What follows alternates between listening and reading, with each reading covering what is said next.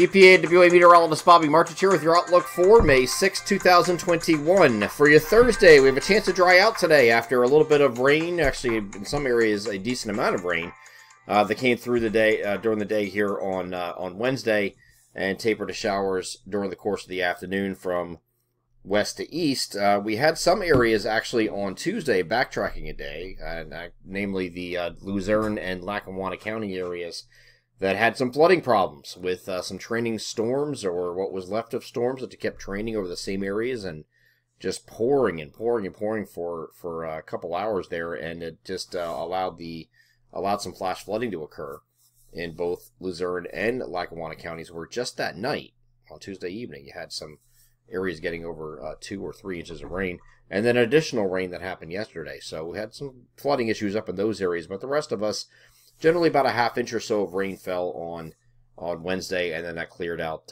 finally later in the afternoon on Wednesday. Now today, we have those partly cloudy skies in its wake, so we'll have a chance to dry out temporarily. If you remember at the beginning of the week, if you watched the videos in the beginning of the week, I told you there's going to be like an every other day chance of rain this week. It's in some form, mainly showers, but some form of rain every other day this week.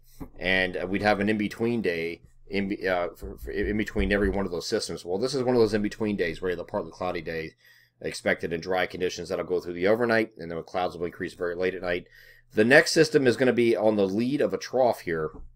And this is kind of an interesting system because we have it's almost like an inverted trough. Matter of fact, it is a trough that's sitting over the region. It's going to be very slow to move eastward. It's going to start in the early afternoon hours in central PA and then just very slowly drift eastward. And as it does so, it's going to weaken a little bit as we head into the evening and the overnight hours, and it's going to lose some of its punch. So central PA, or central PA, western counties, like places like Cumberland, Perry, Juniata, what else is out there? Center County. Places out in the western portions of the coverage area could get into some showers on as early Friday afternoon, but the rest of us will be waiting till later in the day on Friday or Friday evening to get into these showers, and then it's going to continue into the overnight, but again, just very light showers continuing the overnight, and a very thin strip as it just right along where the area of highest lift is along that trough, and that will go into Saturday morning for our eastern areas and northeastern areas where that rain will still be going as we get into Saturday morning, but you will have plenty of clouds with that as well, and then you might have a few isolated showers that comes in here behind this here on Saturday. Not a lot, just a few showers may be possible throughout the day, just isolated stuff throughout the day here on Saturday. Then we have our next system coming in here on Sunday, so really no break. Get a little bit of a break here later on Saturday and into Saturday night. Sunday you have increasing clouds again, some showers working into the region. That's going to continue into Sunday night and maybe into Monday. And these showers are going to move off as we get into the afternoon on Monday. So we have some rain on here on Monday as well. And then after this point, we turn partly cloudy here on Tuesday and remain that way on Wednesday. Maybe another system coming in toward the end of next week. But we'll cross that bridge when we get there. Today here is this is looking for the trough on Friday.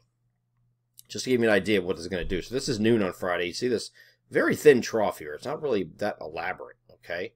As we get into 4 o'clock in the afternoon, you see it's very slowly drifting eastward. You got a decent rain showers out here in central PA, but as it moves eastward, it kind of loses its punch as you head in the evening. Okay, so here's 8 p.m., here's 9, here's 10, here's 11, very, very slowly moving eastward. And this goes right into the overnight, and it kind of just doesn't fall apart, but it loses its punch here. You just have very light showers. This is 4 a.m. on Saturday, and you still see some showers here. And this goes all the way into Saturday morning. Here is this ends here. This image here ends at 8 a.m. Saturday. Now I'm on the cusp here. If you look at the ABE here, this is Allentown, Lehigh Valley International Airport. If you go just northwest of that by about 5 miles is where I live. Okay, I am the dummy that decided to pull out my pool liner last week because I wanted to get rid of it. I ordered a new one. It's ready to go. I have helped this Saturday to put it in. We're starting early.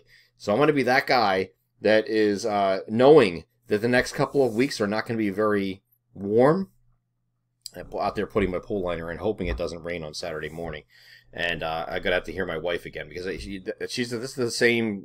She gets on me about this all the time. So You know, we have a big snowstorm coming in winter, right?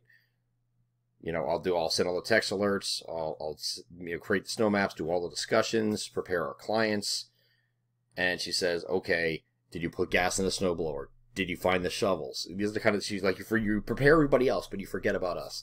So this is going to be another one of those things where she's going to get on my case about this, because you're like, you knew that over the next 10 days, and I do, the next 10 days are not going to be warm. They're going to be cooler than average. And I'm putting a new pool liner in, which then you have to fill, of course, and get all the wrinkles out and all that stuff.